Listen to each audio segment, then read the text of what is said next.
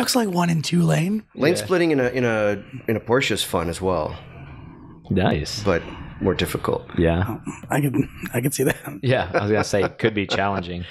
I want to talk a little bit about something that you're really passionate about, the La Carrera. A lot of our listeners really, unless they're from this area, we have a lot of global listeners all over the place. And as important as that race is, like we're in the know because we pay attention to the stuff like that. But can you educate some of our listeners about what the La Carrera is and why it's important and why personally you like doing that? Well, there will be some ironies here as we discuss this, but La Carrera is a race that was founded to celebrate the opening of the Pan American Highway as it related to the country of Mexico. And back in 1950, Mexico had a lot more in common with America as being part of America than it kind of does now. It's weird how things have changed, but it's a big deal to have a major highway. Absolutely. And at the same time we were building our highway system, during the Eisenhower era. So roads were important, and like it or not, we're a car-based universe still. Mm-hmm. Yep. And all of a sudden, back in 1950, there's this huge, nice paved road that goes all the way from, tip of America, all the way to United States. We're all America. People forget that. I know, exactly, right? But USA is the only one that counts. Yeah. It's like, no, that's not true. I don't think that's true at all. I think, it all should count. But anyways, so they celebrated this amazing achievement, and they had a race, the La Carrera Panamericana. And that race went on for 4 years, and it just became a little unwieldy. Mm-hmm. Cars got faster, didn't have the safety and wherewithal we have now, and so it just became a little bit unsafe for spectators and participants. Okay. And the race kind of went away, and it was this mythical beast that existed, for those 4 years, and then it came back in 88 or 89, and I'm a big Pink Floyd fan. Mm-hmm. So one day I'm in Hollywood, I'm looking at some music, and they have DVDs, and not DVDs, but VHS tapes, right? Okay. And here's this VHS tape, and it's Pink Floyd, La Carrera. I'm like, no way. That's cool. And it's beautiful. And the music's good, the imagery's good, production's not so good, but it exists, and it was cool, and that got me so fired up. And then fast forward about almost exactly 20 years from the inception. Mm-hmm. So you had 89, 2009, no, 10 years, I'm sorry. Okay. So I was at a car show. I had a reputation for building fast fours. Okay. I vintage raced, club raced. Not you. Back in the day, it's a long time ago. But somebody approached me, and they said they wanted to build a La Carrera car, and my head exploded inside. I was like, oh, I just kept my cool. I'm like, yeah, I can do that. Yeah. So the La Carrera race is this really, really incredible spectacle. It's this circus of cars that travels from one city every day to another city. So 7 days, right? And then there's the race before the race, mm-hmm. which is qualifying, just getting there. A lot of logistics. Generally speaking, I'm gone from the shop for about 20 days. Okay. And I don't sleep at all. Wow. I get a couple hours a day if I'm lucky. And so most of this chrome on my chin is from La Carrera and raising Ian. Yeah. And Patrick and Elizabeth. That's right. So, but the race is pretty cool, and it's funny because it's has people in Europe know about it, people in Central and South America know about it, people in Canada know about it, but not so much USA. Yeah, it's kind of strange. That's a 911 lighting off in the background. Yeah. Good stuff. That's that RSR car. I think it's going on the alignment rack. So, anyways. So generally, how many cars are in it? Is there a limit to how many cars can be in? They're limit, kind of, sort of. But the most I've ever seen there is like 120 cars in one outing. It is a lot. Politics and turmoil in the region affect attendance from year to year. Mm-hmm. I've participated in it since 2009. Mm-hmm. And I participated in it as a builder crew chief. Okay. And then there's the race between the teams. So I always like to have a pretty fast Duramax. Yeah. That's pretty cool. Yeah. That's where the Chevy comes in. Oh yeah, baby. That's awesome.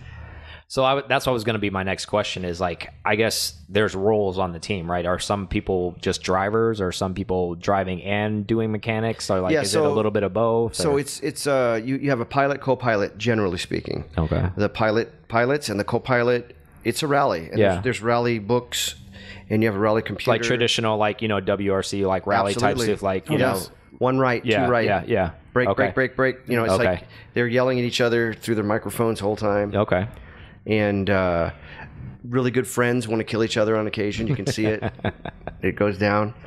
It's a grueling race. The road surfaces are pretty gnarly. There's animals and things and people that do silly things. I think I saw a video of you once, like on one of the races. You guys had like broken axle. You were under some loading dock somewhere in Mexico trying to like repair it, or I don't remember. It was something like that. I saw some. I think that's when your exhaust took a hit. There's so many. Every trip, there's something weird going on. It was just like, I'm like, what the hell are they doing? Like, but I guess that's what you do. What you can. You're out in the middle. You gotta fix it. And me, after like 25, 26 hours being awake, I get punchy, playful. So you're like kind of hallucinating a little bit. And I don't know what it is. I just like Like he'll go through these things where he gets really tired and he starts getting aggressive and like cranky, and then out of nowhere he goes to this euphoric like. Yep. Hey guys, okay, we're in it now. I'm floating right now. You're like, dude, what are you doing? Well, we had to rebuild a motor on the sidewalk in Mexico City last time out. Oh, yeah. Wow. And, I do remember you talking about that. Yeah. And in the dark in front of a hotel. And the car got stolen across the street. Yeah, we witnessed a brand new Mercedes getting stolen. While you guys are out there working? We're like, what's that guy doing? It's like 2 a.m, and it's going bop, bop, bop, bop. And then see ya. He drives down the street and crashes. Airbags deploy and he walks away. Not too successful. He manages to get it to start somehow. The story has a good start and finish. You got to see the car getting stolen. Yes. The car that crashes it. We saw the whole thing. Yeah. Instantly gone. We didn't get to see what happened with the insurance report, but other than that, it's all good. So that leads me to, are you going on these rallies? Yeah. I went back in, I believe, 2010 and 11 for the La Carrera and the Chihuahua Express. Okay. How was that experience? Did you enjoy it? Do you think you would ever want to get into start doing that, or? I'll be down again. It's my wife I have to convince to let me go to Mexico. That makes sense. I saw a lot of things, and I learned how much I hate. I've learned how much to appreciate our speed bumps, because the ones in Mexico are just everywhere. Yeah. Like you're on a highway or just this road going through the desert or middle of nowhere, and it's like you're driving through New Mexico. There's like nothing. Yeah. And out of nowhere, there's this giant speed bump, and it just destroys you. Oh my god! And it blends in with the road. You don't see it. It's just like go go.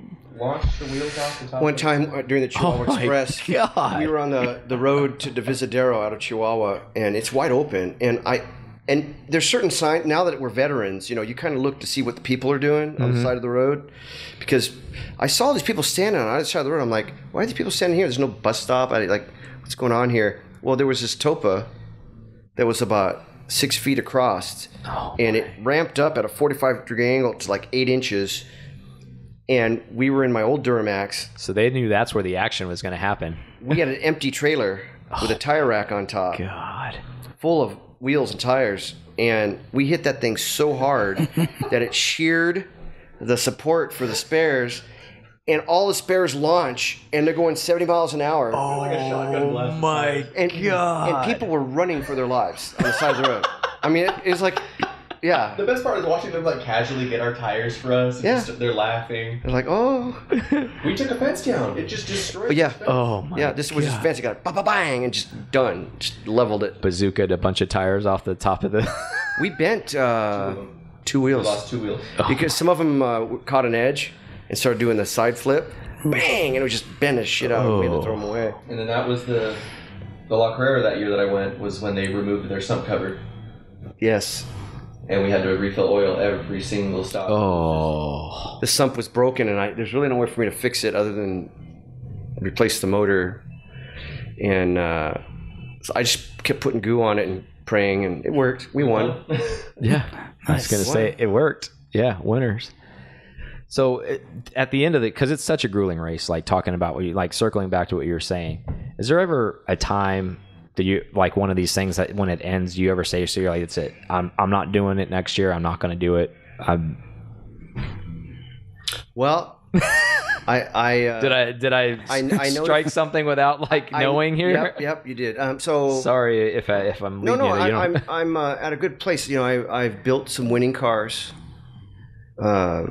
I have participated in the event quite a few times. I'm not saying I'm never going to do it again, but I did tell both teams that for sure this year we're taking a break. I mean, they can do whatever they want, and I'll fix the cars and prep them. Yeah. But if they want to go, they're going to have to get another shop or another, a Mexican another support vehicle and all that stuff. Ship the cars out in a container. Okay. So they still do I saw one the cars in there. So they're still doing vehicle prep, but then they're on their own basically once they leave, right? Is that what's going on for this year? But these are proven cars. So, I mean, they're, you know, I don't want to, there's some years where you just check the oil and the torque on the lugs and the car just wins. Really? That's happened twice, and it's a good year. The best I was going to say that makes for a good year. You're like, I just want to do that every year then. You can do a year. It pretty much the whole goal of the race is essentially hurt the car as little as possible. Oh, I would imagine, yeah. Nobody wants to go out there and beat the shit out of something and have to replace everything, right? It is very difficult to not beat the shit out of your car on that race. It's awful. Well, yeah, I've seen the video. I think I was watching somebody on a 911 like just drive over something and like something snapped and they're like, well, just lost the rear end. The attrition is huge. Every day the cars leave. You know? Yeah. So our goal is to keep it going. I had one DNF.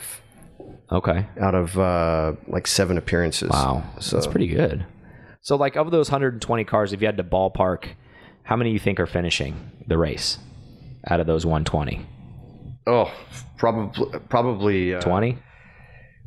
Well, it depends. I mean, no, we get quite a. I would say that we probably lose 15 to 20% of the cars. Okay. And what happens is people really want to finish, so they may not win, but they want to finish, and they don't finish. So they almost kind of once they've conceded they're not going to win, it turns into like an endurance thing. They're like, I just want to do it now. You know the guy you see the guy at the marathon who's crawling across the finish line.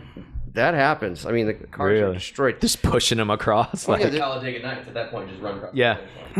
Ricky Bobby. That's it. That is the nickname of. The yellow car. Is it really? Yeah. I love it. They call it the shake and bake. You guys got to put Fig Newtons on the windshield as like a sponsor. It's pretty funny. Oh man. So